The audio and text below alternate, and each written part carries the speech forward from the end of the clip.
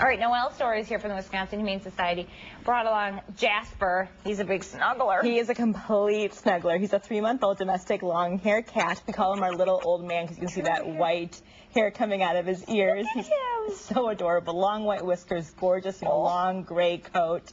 We absolutely adore him. He came from one of the overcrowded shelters here in the state of Wisconsin, so we're thrilled to be able to give him a second chance at finding a new loving home.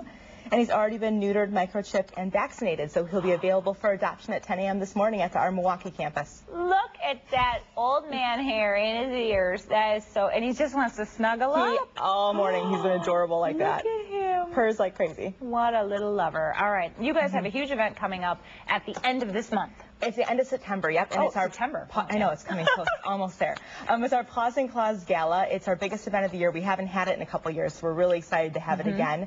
It's an evening of entertainment at the Pfister Hotel on Saturday, September 24th.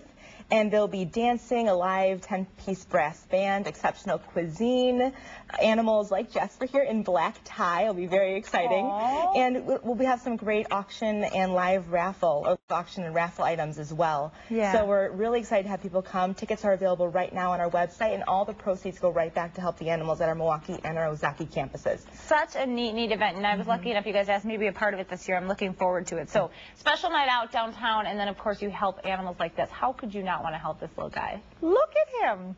He's adorable. Snugglebug. All right, for more information about Jasper, or if you would like to get tickets to the big event coming up at the end of September, FOX6now.com is our site. We will get you